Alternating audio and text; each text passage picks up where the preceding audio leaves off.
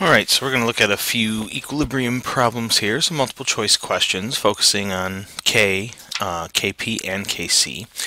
So first up, hope you can read this, but it's our classic decomposition of PCl5 into PCl3 and Cl2. Both are all gases. And it says a pure sample of PCl5 is placed in a rigid evacuated 1 liter container. Hooray for 1 liter. The initial pressure of the PCl5 is 1 atmospheres, and you can see that down here in our quote-unquote vessel. Hold on. So again, we see this in our initial vessel, 1 atmosphere of pressure. And so the temperature is held constant, that's good, and we reach equilibrium with the decomposition products. And so we see our equilibrium vessel as well. Figure 2 shows us our equilibrium. All 3 gases are there, and we have a total pressure of 1.4 atmosphere, which will become important in a minute. But the first question says, as the reaction progresses towards equilibrium, the rate of the forward reaction does what? And yes, I know we just finished our unit on rates, but since we were talking about equilibrium in this question, I held off. So if you remember this fun little graph, and you see that as our reaction rate versus time, our forward reaction rate always starts at a very high value, while our reverse reaction rate starts at 0.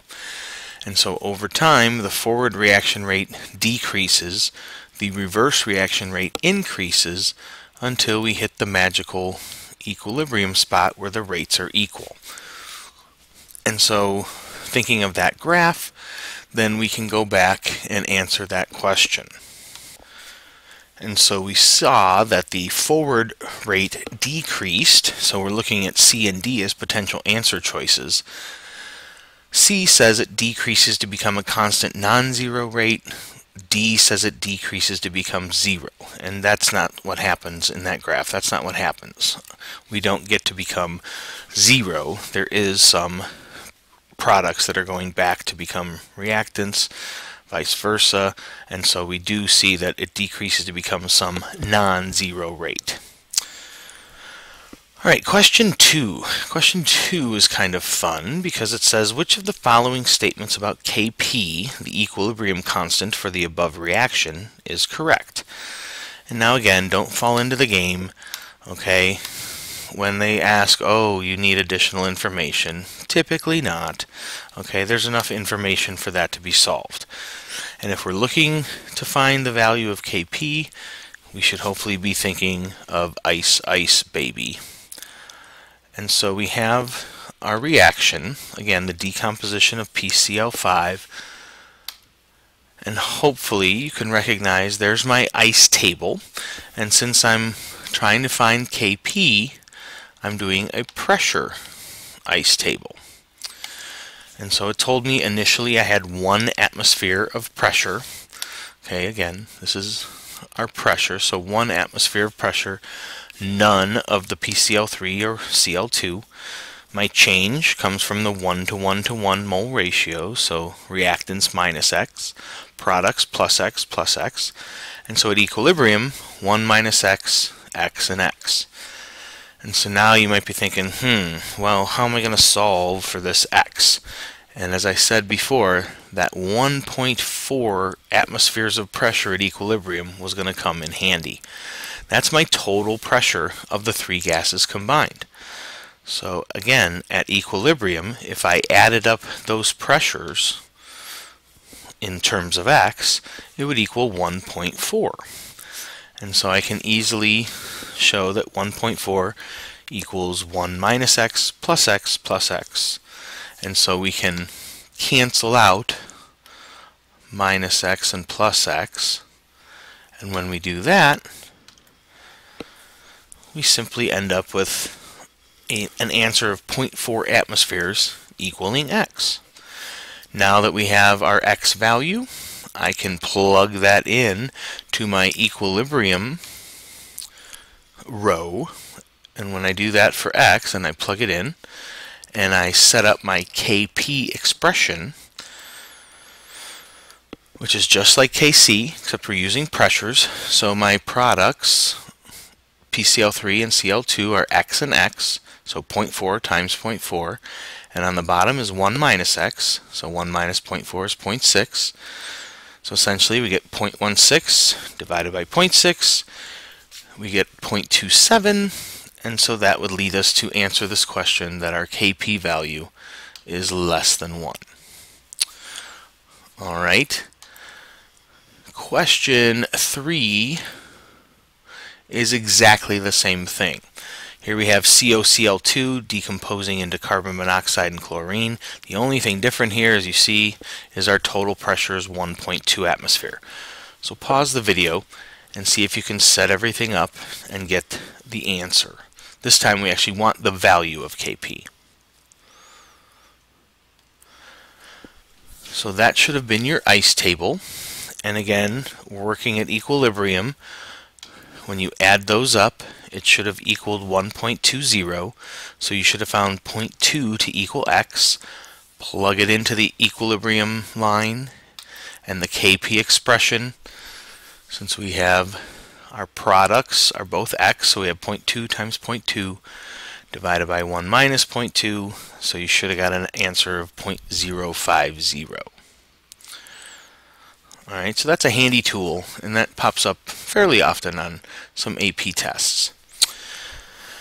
So question 4 is asking us, here we have some hydrogen and bromine making some hydrogen bromide.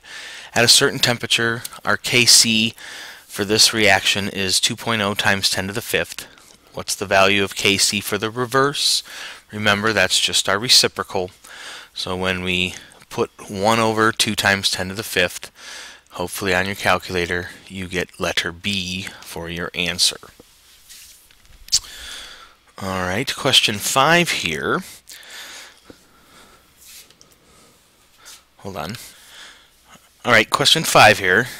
We see sulfur trioxide decomposing into sulfur dioxide and oxygen.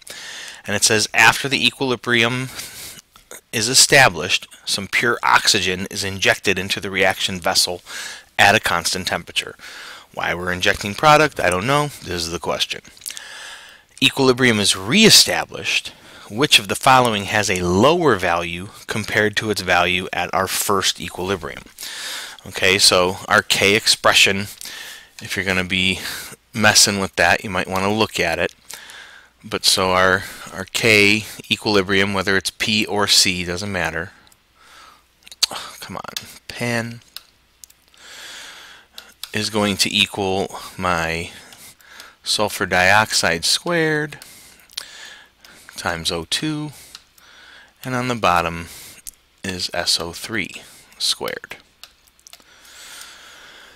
So if we add more O2, if I add more O2, poke, poke, poke, alright, I'm going to be adding more products. And the O2 is in the numerator of my K expression, so that would make my Kc value, or Kp value, get bigger. So A is out. Total pressure. Well, if I'm adding more gas, more particles, more collisions, more pressure. That's not lower. The amount of SO3. If I add O2, poke, poke, poke on the product side, it's going to shift to the left and make more of the SO3. The amount of O2. We're adding O2. We're injecting it. That's not it.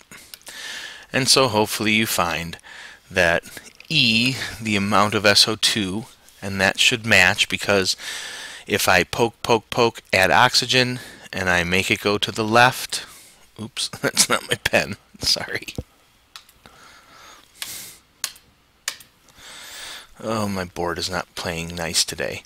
So, but if I make it go to the left, I'm going to be removing SO2, so there will be less SO2 in the reaction vessel after the equilibrium is reestablished. Alright, 2 more. Question 6. Which of the following changes alone would cause a decrease in the value of K equilibrium, whether it be pressure or Kc? Well, when we mess with the volume, that means we change the pressure, and that would manipulate the equilibrium. So that's not a standalone thing. When we're changing the volume, we're changing the pressure, blah, blah, blah. So I'm just going to eliminate those right away. And also remember our catalysts, they just affect how fast we get to equilibrium. They don't affect our KEQ. And it should make sense to us that we're talking about the temperature. Remember our our K values are extremely temperature dependent. And so what we got to focus on is right here. Delta H is less than 0. So if delta H is less than 0, that would be negative. That means this is an exothermic reaction. And so what that means is heat is a product. And so since heat is a product, then when we add heat, quote unquote, that would mean that we are shifting the reaction to the left, reducing our amount of reactants. Increasing our amount of reactants, reducing products. So again, exothermic, add heat, poke, poke, poke, you're going to make the reaction go to the left. When you do that, there's more of this, more of that, less of this. And so in our K expression, which of course is product over reactants, if we have less product and more reactants, then we're going to have a smaller K value. And so our answer is increasing the temperature. All right, and last question. In which of the following systems would the number of moles of the substances present at equilibrium not be shifted by a change in the volume of the system at constant temperature? So if we're changing the volume, it's kind of like messing with Sasquatch. We're messing with pressure. All right, and in order for a change in pressure to not shift the equilibrium, we need to have equal moles of gas on both sides. If we have equal moles of gas on both sides of our equilibrium, then we're not going to experience any shifting. When it's unequal, then our reaction will shift depending on if we're adding pressure or decreasing pressure. So when I look at these, all right, I've got 2 moles of gas and I've got 1.5. Nope. 4 moles of gas on this side, 2 moles over there. Nope. 3 moles on this side, 2 moles. Nope. 1 mole, 2 mole. Nope. E again. So I've got 2 moles of gas on this side, 2 moles of gas on this side. So E will not be affected by the change in volume of the container, which ultimately changes the pressure, so the equilibrium would not be shifted. All right, hope this helps, and I'll see you soon.